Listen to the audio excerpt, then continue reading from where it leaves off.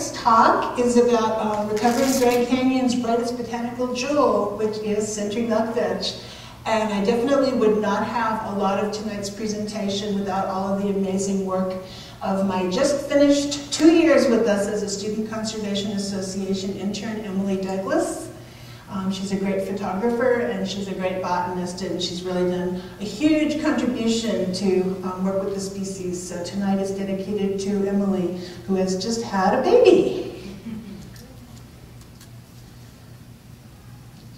So I don't know how many of you are familiar with the Grand Canyon National Parks, but I have the good fortune of working for the vegetation team. So Martha is our big leader. Jane Rogers, sitting here in the headwing section, is our second leader.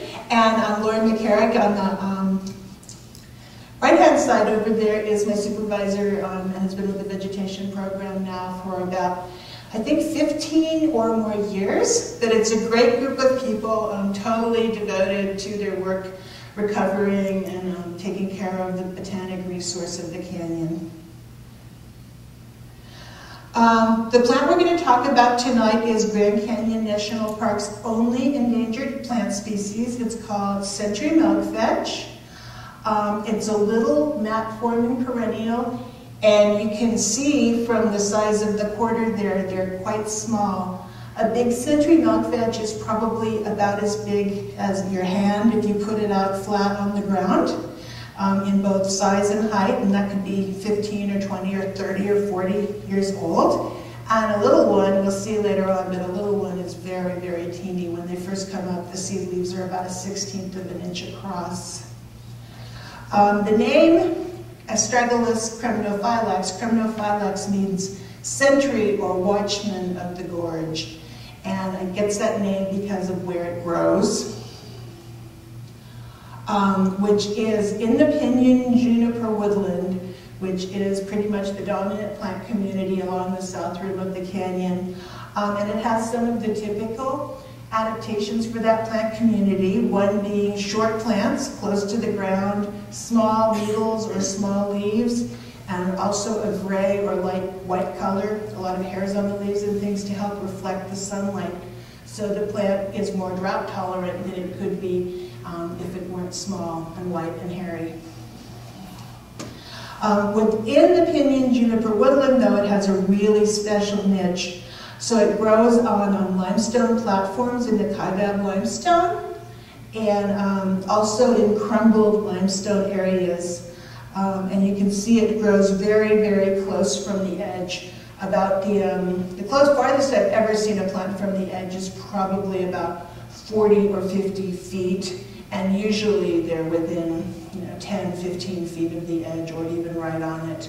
Unlike some of the other plants that grow on the limestone, though, they don't go down the side of it all. They sit up on the top. You never see them growing on vertical surfaces. They're always on horizontal surfaces.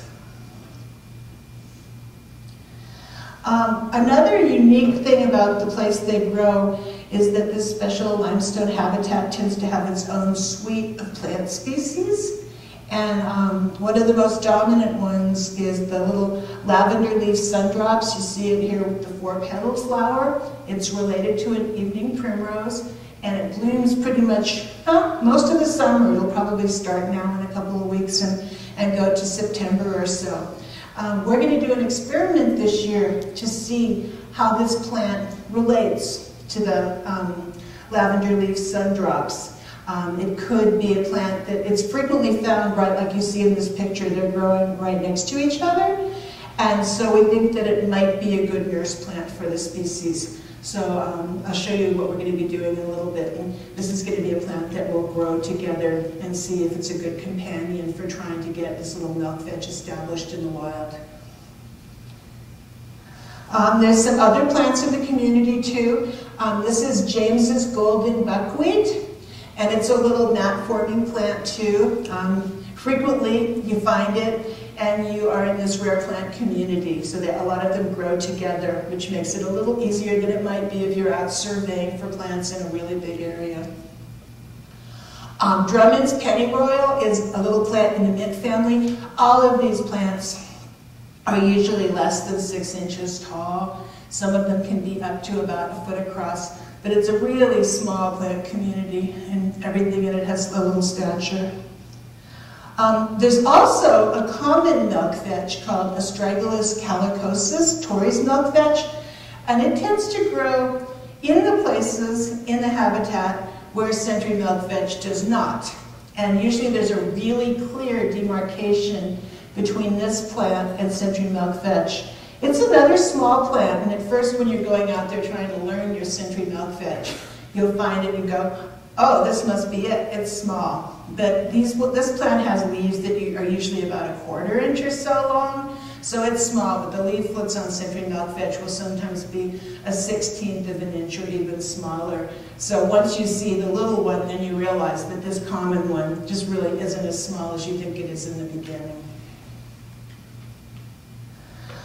There are also some little spiny cushion plants in the community. This one is mountain phlox, and it's just another common companion. A lot of times we go out and survey, and I'll show you some pictures of the rim, but one of the common features we've found in almost all of the areas where this milk-vetch grows is that the particular outcroppings that have sentry milk-vetch will often, almost always, have Utah agave.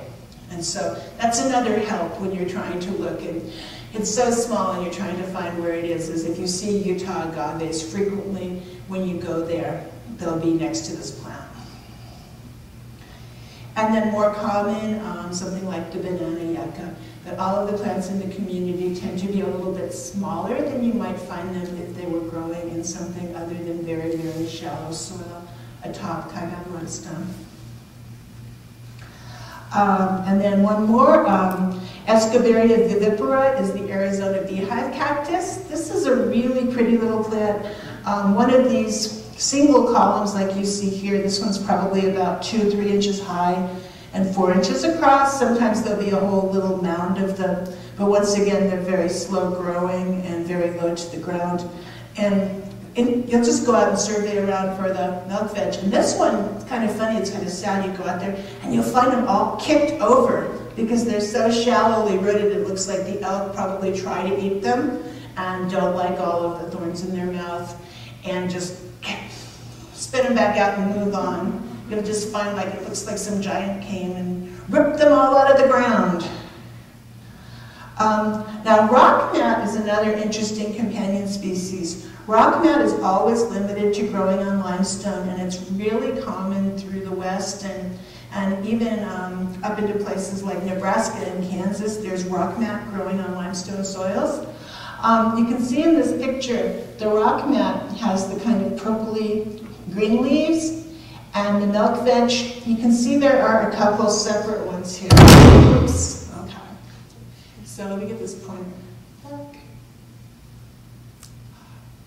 All right. So here is one sentry milk-vetch, and it's pretty big. And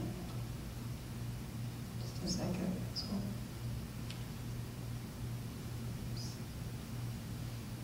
Okay. He told me how to use this thing, that's not going to work. Okay, and then you can see there are some other little gray ones here. So these are individual. There's a little sentry milk-vetch, or maybe 2 there. This may be a separate one here. And so the mystery, of this species is, does it cooperate and grow symbiotically with the rockmat, or does the rockmat always dominate? And right now, the Arboretum at Flagstaff is also doing a lot of research on this plant, and they're doing experiments we're going to help them with this summer, doing clipping experiments on the rockmat to see, is it always a competitor? Can it be a competitor or a nurse plant? Or what is the relationship of this plant to the sentry milk-vetch? It's a lot faster growing than the little Cali locust that we want to work with, so we're thinking that it might actually kind of dominate and strangle out this plant, but you do see the individual seedlings germinating right in it. So it may just be a nice place that gives it a little moisture, a little organic material to grow in.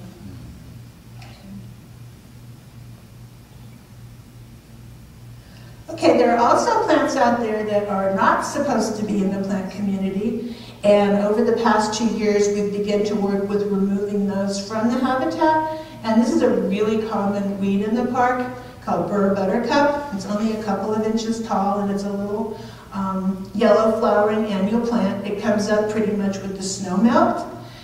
And usually it doesn't interfere with plants a lot, but since it's using water right at the time when the sentry milk-vetch seedlings would be competing for the same water, we've started to remove it from the areas where the sentry milk-vetch grows.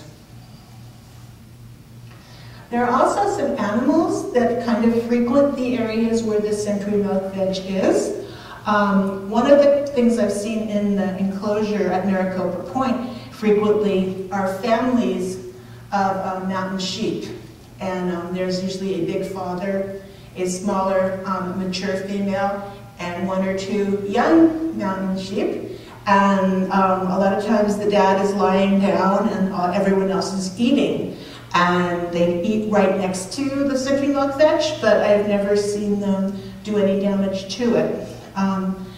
The other creature that has been credited with potentially doing some damage to the species are the little ground squirrels. And the first year that I came to the park, there was about 150 out of about 400 plants were missing. There was a lot of digging, and the thought was that it may have been caused by ground squirrels. But I tend to think it's the mountain sheep. I'll show you the digging, and maybe if there's a wildlife biologist, you can put in your 2 cents worth. So this is a picture of the digging, and you can see there's a scraping. There's probably about 3 sentry milk-vetch plants there. They're kind of hard to distinguish. But you can see somebody's clawed right through the middle of that plant. And I've seen the mountain sheep out there clawing, so I think it's mountain sheep. But someone who worked with the plant before me, called Crocker Bedford, really believed it was squirrels, and he didn't like it when I thought it was mountain sheep. So if anyone knows about digging habits of animals, I'd love to hear from you after the talk. The elk have really come in too in about the past 2 years. I've talked to people who've worked with the species prior to that, and they would never see elk out on Hermit Road. But this year, I've been out there when there have been 20 or 30 cows in there, especially early in the season when there's a lot of water and moisture and grass growing nearby. They tend to make great big footprints. I've never seen them directly damage the plants. And it is possible that the disturbance of having them in there might create some depressions or something where sentry milk-vetch seeds grow and maybe get even a better place to grow than some of the surface where the seeds would have a hard time sticking. There is one known predator, and we've just been seeing him this year because we're doing a seeding study, and we found one little caterpillar. And he starts out looking very much like the caterpillar on the left there. I've seen him get a little older now, and we're not for sure certain, but we think that he is the painted lady butterfly.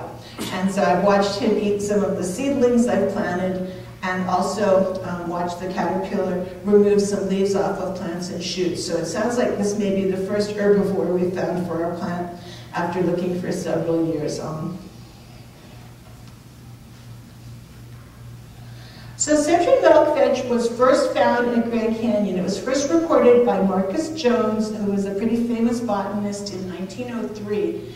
And Marcus Jones said it was quite common, and he also, though, thought that it was another species. He called it Astragalus humilimus, which is a relative but a very different plant.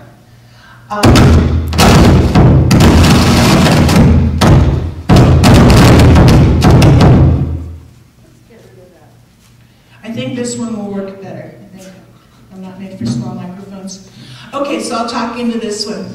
So anyway, about 34 years later, actually 44 years later, Rupert Barnaby came along. Now Barnaby wrote the Bible on milk-vetches, and he said 2 things. One, he said this is not Astragalus humilimus, you're totally wrong. And second, this plant is quite rare.